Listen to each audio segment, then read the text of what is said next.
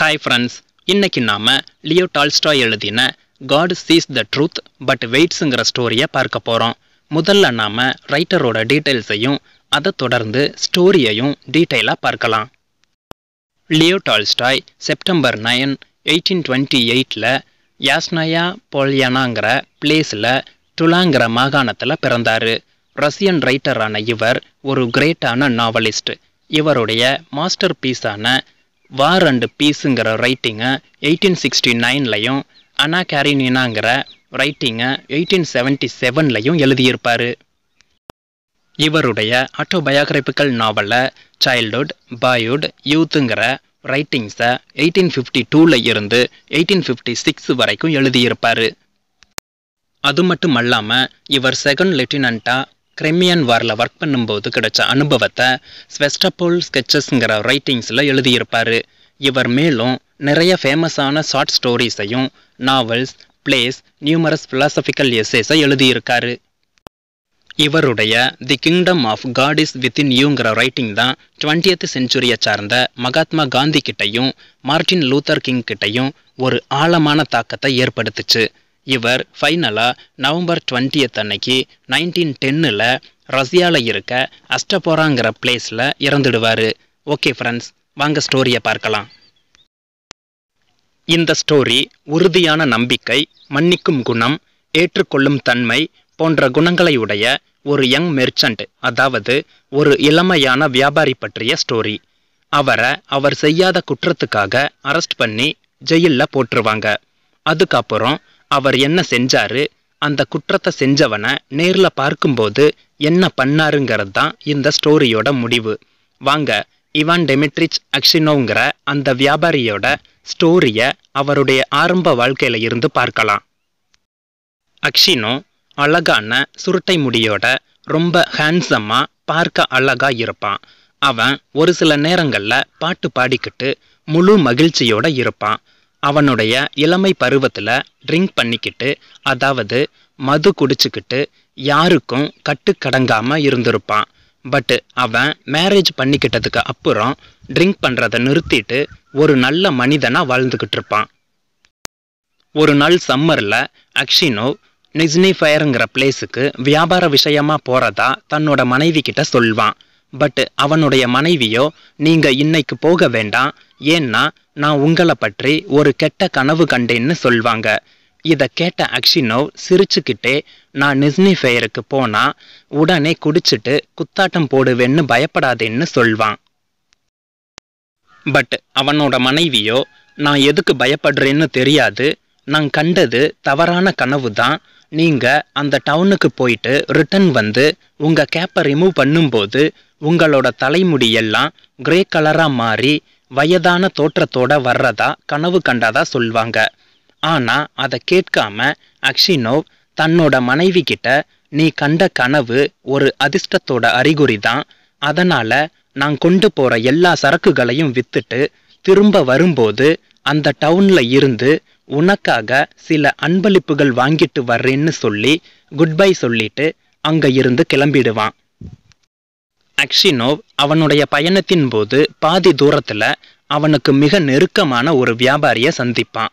அவனோடவே சேர்ந்து அவங்க 2 பேருமே ஒரே தங்கும் விடுதியில், அதாவது சத்திரத்தில் தங்குவாங்க.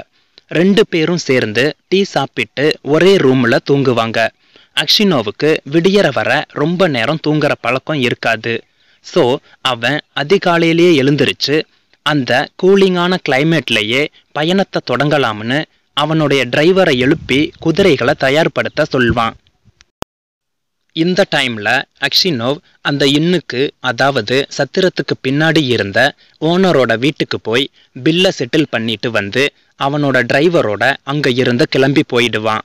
அவன் தொடர்ந்து பயணம் செய்யும்போது 25 மைல்ஸ் கடந்த உடனே ஒரு இடத்துல ஸ்டாப் பண்ணி குதிரைக்கு உணவு கொடுப்பாங்க.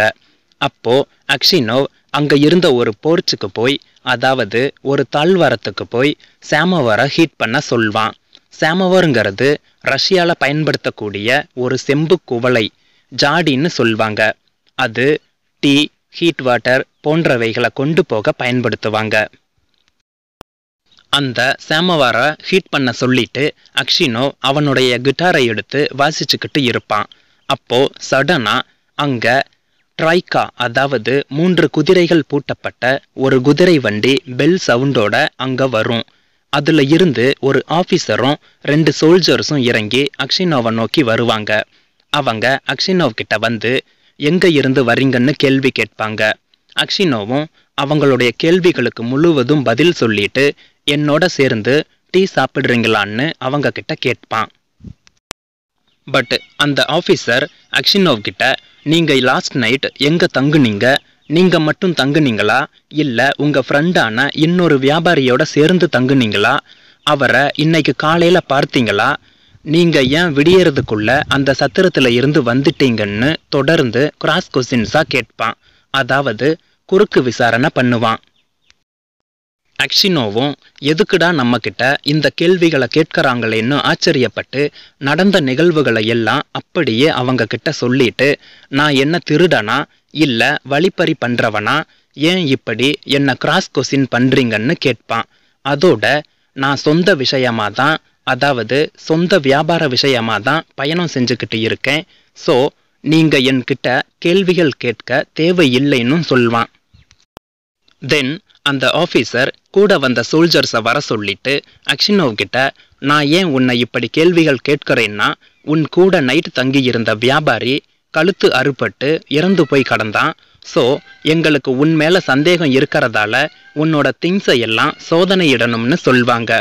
உடனே சோல்ஜர்ஸும் ஆபீசரும் அக்ஷினோவோட பொருட்களை சோதனையிடும்போது அவருடைய லக்கேஜ் பேக்ல இருந்து ஆபீசர் சடனா ஒரு கத்தியை எடுத்துட்டு இந்த கத்தி யாருடையதுன்னு கேட்பாரு.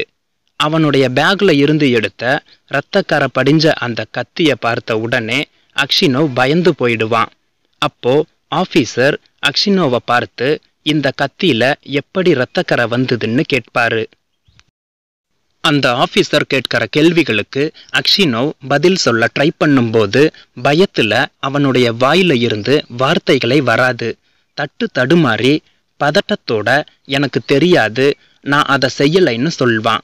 பட் அந்த ஆபீசரோ இன்னைக்கு காலையில தான் உன் கூட தங்கி இருந்த வியாபாரி கழுத்து அறுபட்ட நிலையில இறந்து கிடந்தாரு, ரூமோட கதவும் உள்பக்கமா லாக் ஆகி இருந்தது, உன்னை தவிர வேற யாரும் அந்த ரூம்ல இல்ல, உன்கிட்ட இருக்க இந்த கத்தியில இரத்தக்கரை வேற இருக்கு, உன்னோட முகத்தையும் நடவடிக்கையும் பார்த்தா நீ தான் கொலை பண்ணி இருப்பேன்னு தெரியுது, சொல்லு அவனை எப்படி கொலை பண்ண அண்டு அவன்கிட்ட இருந்து எவ்வளவு பணம் திருடி வந்தேன்னு கேட்பாரு. உடனே அக்ஷினோவ் நான் உறுதியா சொல்றேன், அந்த கொலையை நான் செய்யல, நானும் அந்த மெர்ச்சன்ட்டும் டீ சாப்பிட்டதுக்கு அப்புறம் அவரை நான் பார்க்கவே இல்லைன்னு சொல்வான். மேலும் என்கிட்ட இந்த 8000 ரூபிள்ஸை தவிர வேற பணமே இல்லைன்னும் அந்த கத்தியும் என்னுடையது இல்லைன்னு சொல்வான். பட் இதையெல்லாம் சொல்லும்போது அக்ஷினோவோட குரல் படபடப்புல தடுமாறி பேசுவான். அவனுடைய முகம் வெளிரி போய் பயத்தோட இருக்கும். உடனடியா அந்த ஆபீசர் அக்ஷினோவை கைது பண்ணி குதிரை வண்டியில ஏத்த சொல்லி அந்த சோல்ஜர்ஸுக்கு ஆர்டர் போடுவான். அவங்களும் அவனுடைய கைகள் மற்றும் கால்கள்ல விலங்குகளை மாட்டி அந்த வண்டியில ஏத்திடுவாங்க. அவன் கூடவே அவனோட பணத்தையும் அவன் கொண்டு வந்த சரக்குகளையும் எடுத்து போவாங்க. அக்ஷினோ அழுதுகிட்டே அந்த வண்டியில போவான். ஃபைனலா அக்ஷினோவை பக்கத்துல இருக்க ஒரு டவுன்ல கொண்டு போய் ஜெயில்ல அடைச்சு வைப்பாங்க. அந்த ஆபீசர்ஸ் அக்ஷினோவோட ஊரான விளாடிமீர்ல அவனை பற்றி விசாரிக்கும் போது அங்க இருந்த வியாபாரிகளும் உள்ளூர் வாசிகளும் ஆரம்ப காலத்துல அக்ஷினோ குடிச்சிட்டு ஊர் சுத்திக்கிட்டு டைமை வேஸ்ட் பண்ணிக்கிட்டு அலைஞ்சான், பட் இப்போ அவன் ஒரு நல்ல மனிதன் தான்னு சொல்வாங்க. பட் லேட்டரா அக்ஷினோ தான் அந்த ரியாசான்ல இருந்து வந்த வியாபாரிய கொலை பண்ணி அவன்கிட்ட இருந்து 20,000 ரூபிள்ஸை திருடினதா குற்றம் சுமத்திடுவாங்க. இந்த விஷயத்தை தெரிஞ்சுக்கிட்ட அவனுடைய மனைவி நம்பிக்கை இழந்து எதை நம்புறதுன்னே தெரியாம குழப்பத்தோட இருப்பாங்க. அவளுடைய குழந்தைகளும் ஒன்று சின்ன குழந்தையாவும் இன்னொன்று கை குழந்தையாவும் இருக்கும். அக்ஷினோவோட மனைவி அவளுடைய குழந்தைகளை கூட்டிக்கிட்டு அக்ஷினோவை பார்க்க ஜெயிலுக்கு போவாங்க. முதல்ல அவனை பார்க்க அலோவ் பண்ண மாட்டாங்க. பட் அங்க இருக்க ஆபீசர்ஸை கெஞ்சி கேட்டு அக்ஷினோவை பார்க்க பர்மிஷன் வாங்குவாங்க. தென் அக்ஷினோவை அவனுடைய மனைவி ஜெயில் ட்ரெஸ்ஸோடையும் கையில் செயின் கட்டப்பட்ட நிலையில் ஒரு திருடனை மாதிரியும் கிரிமினலை மாதிரியும் வச்சு இருக்கிறத பார்த்த உடனே மயக்கம் போட்டு கீழே விழுந்துடுவாங்க. கொஞ்ச நேரம் வர அவங்க சுய நினைவுக்கே வரமாட்டாங்க. லேட்டரா சுய நினைவுக்கு வந்த உடனே தன்னோட குழந்தைகளை கூட்டி போய் அக்ஷினோவ் பக்கத்தில் உட்கார்ந்து வீட்டில் நடந்த நிகழ்வுகளை சொல்லிட்டு அவனுக்கு எப்படி இது எல்லாம் நடந்ததுன்னு கேட்பாங்க. அவனும் நடந்ததை எல்லாம் மனைவி கிட்ட சொல்வான். தென் அவனோட மனைவி இப்போ நாம என்ன செய்யறதுன்னு கேட்பாங்க. அப்போ அக்ஷினோவ், நாம ரஷ்ய பேரரசர் சீசருக்கு குற்றம் செய்யாத ஒரு நபர் தண்டிக்கப்படக்கூடாதுன்னு ஒரு பெட்டிஷனை போடலாம்னு சொல்வான். பட் அவனுடைய மனைவியோ, நான் ஏற்கனவே சீசருக்கு பெட்டிஷன் அனுப்புனேன், பட் அவங்க அதை ஏத்துக்கலைன்னு சொல்வாங்க. இதை கேட்ட அக்ஷினோவ் வருத்தத்தோட தலையை கீழே போட்டுட்டு உட்கார்ந்துருவான்.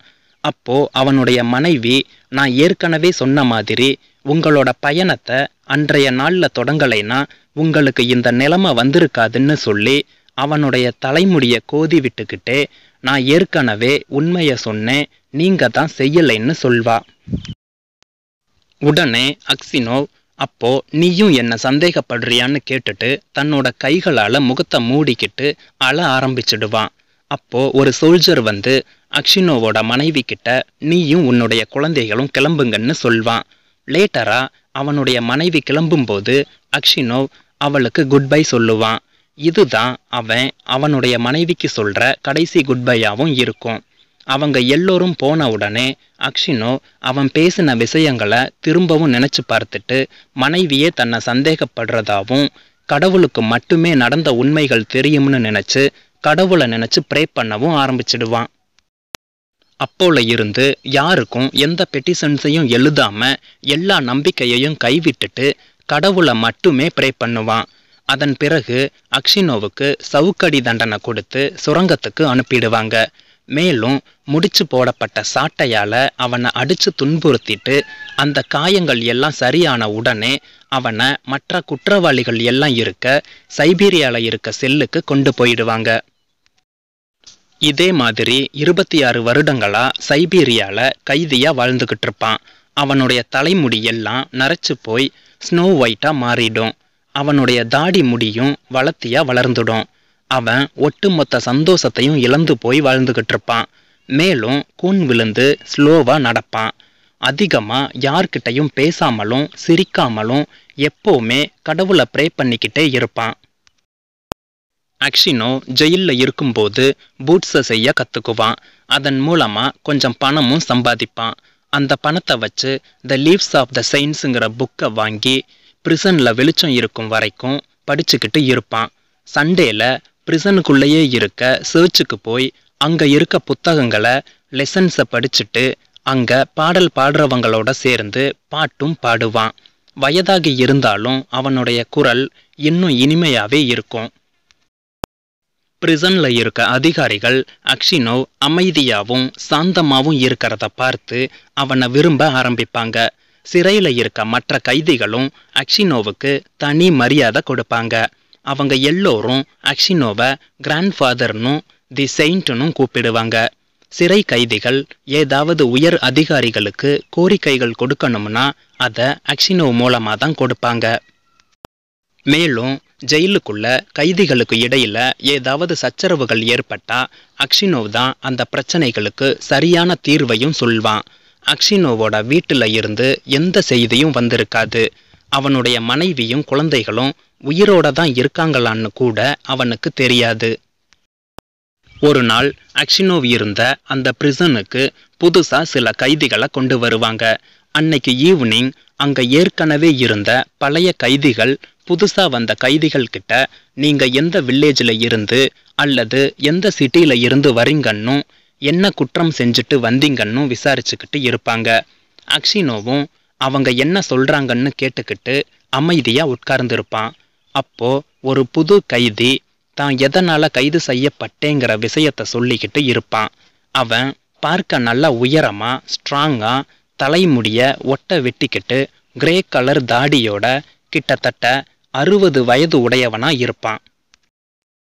அவன் தான் சக்கரம் இல்லாத வண்டியில இருந்த குதிரையை அவிழ்த்ததுக்காக நான் அதை திருடினேன்னு என்னை குற்றம் சுமத்தி அரெஸ்ட் பண்ணிட்டாங்கன்னு சொல்வான். பட் நான் சீக்கிரம் வீட்டுக்கு போகணுங்கிறதுக்காக தான் அதை அவிழ்த்தேன். அதோட அந்த வண்டியோட டிரைவர் என்னோட பர்சனல் ஃப்ரெண்டு தான்னும் அந்த ஆஃபீஸர்கிட்ட சொல்லியதா சொல்வான். பட் அவங்க இல்லை நீ திருடின, ஆனால் எப்போ எந்த இடம்னு சொல்லாம என்னை அரெஸ்ட் பண்ணிட்டதாவும் சொல்வான். அவன் மேலும் ஏற்கனவே ஒரு முறை நான் தவறு செஞ்சதாவும், பட் அந்த குற்றத்துக்காக நான் அப்போ கைது செய்யப்படலை, அப்படி மாட்டியிருந்தா நான் ஏற்கனவே ரொம்ப நாளைக்கு முன்னாடி இந்த ஜெயிலுக்கு வந்து இருப்பேன்னு சொல்லி இந்த சைபீரியால நான் ரொம்ப நாளைக்கு இருக்க மாட்டேன்னு சொல்வான். அப்போ அந்த கூட்டத்தில் இருந்த ஒருத்தன் அந்த புது கைதியை பார்த்து நீ எந்த ஊர்ல இருந்து வர்றேன்னு கேட்பான். அவன் பதிலுக்கு தான் விளாடிமிருங்கிற டவுன்ல இருந்து வர்றதாவும், தன்னுடைய குடும்பம் அந்த டவுன்ல இருக்கிறதாவும், தன்னுடைய பெயர் மேக்கர்னும் சொல்லி தன்னை செமியோனிச்னும் கூப்பிடுவாங்கன்னு சொல்வான்.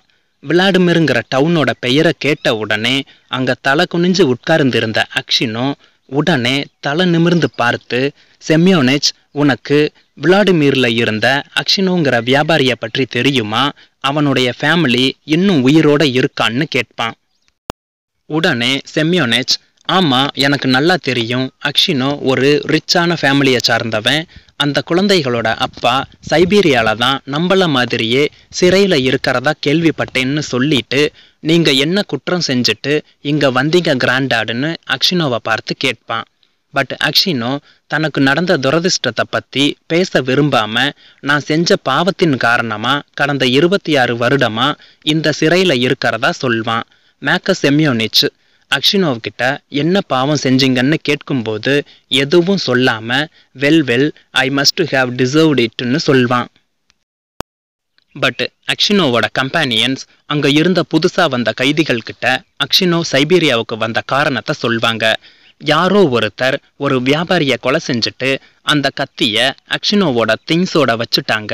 ஸோ அதனால அவருக்கு நியாயமற்ற முறையில் தவறுதலா தண்டனை கொடுத்து இங்க அடைச்சு வச்சுட்டாங்கன்னு சொல்வாங்க. இதை கேட்ட மேக்கர் செமியோனிச் தன்னோட முழங்கால கைகளால தட்டிக்கிட்டு அக்ஷினோவை ஆச்சரியத்தோட பார்ப்பான். மேலும் ரியலி ஒண்டர்ஃபுல்னு சொல்லி அக்ஷினோவை பார்த்து உங்களுக்கு வயதாகிட்ட மாதிரி தெரியுதே கிராண்டாடுன்னு சொல்வான்.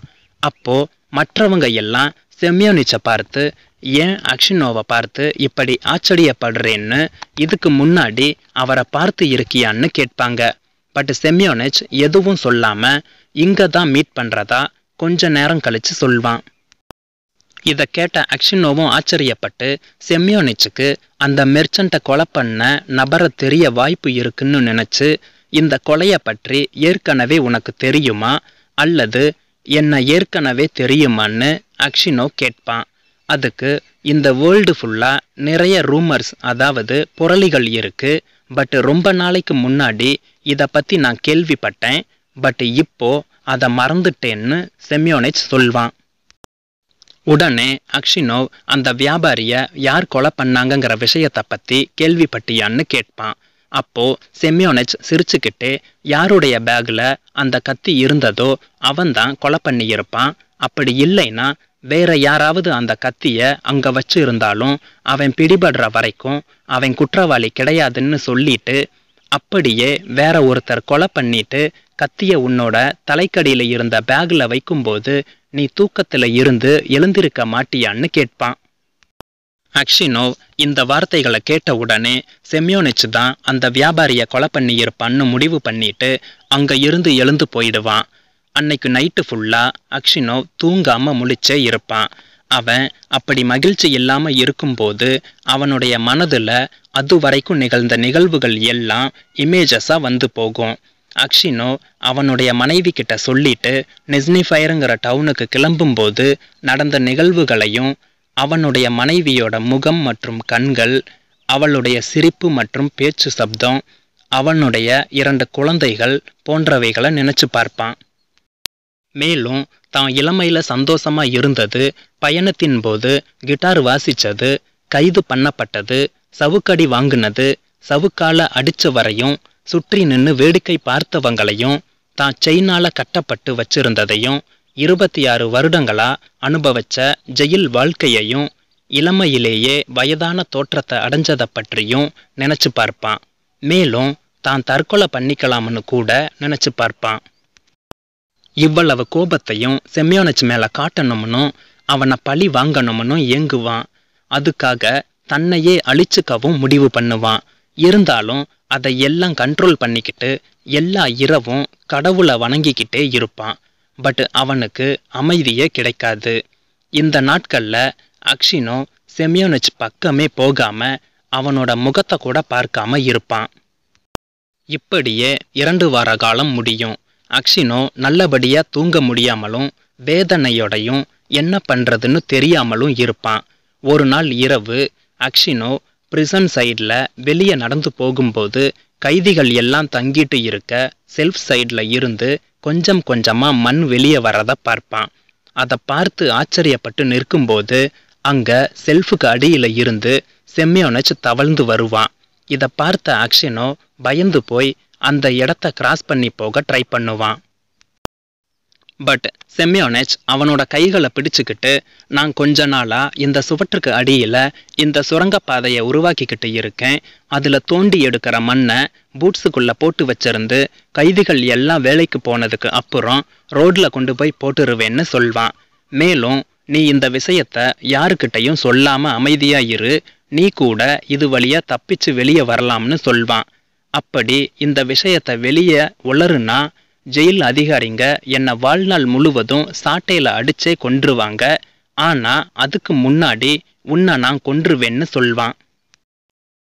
அக்ஷினோ பயத்தோடையும் கோபத்தோடையும் செமியோனிச்சை எதிரிய பார்க்குற மாதிரி பார்த்து அவன் கையை உதறி விட்டுட்டு, எனக்கு இங்கே இருந்து தப்பிச்சு போகணுங்கிற எண்ணமே இல்லை, அதோட நீ என்னை கொலை பண்ண வேண்டிய அவசியமே இல்லை, ஏன்னா ஏற்கனவே என்னை நீ கொன்னுட்டேன்னு சொல்லி நான் இந்த விஷயத்தை பற்றி அதிகாரிகள்கிட்ட சொல்றத கடவுள் தான் முடிவு பண்ணணும்னு சொல்வான். அடுத்த நாள் கைதிகள் எல்லோரும் வெளியே சிறை அறையை விட்டுட்டு வேலைக்கு போகும்போது அங்கே இருந்த பாதுகாப்பாளர்கள் ஒரு சிலர் பிரிசனர்ஸ் பூட்ஸில் இருந்து மண்ணை வெளியே கொட்டுறதை பார்த்து ஒவ்வொரு அறையாக தேடி டனல் இருக்கிறத, அதாவது சுரங்கப்பாதை இருக்கிறத கண்டுபிடிச்சிடுவாங்க. உடனடியாக கவர்னர் அங்கே வந்து யார் இந்த சுரங்கத்தை உருவாக்கினதுன்னு கேட்பாரு.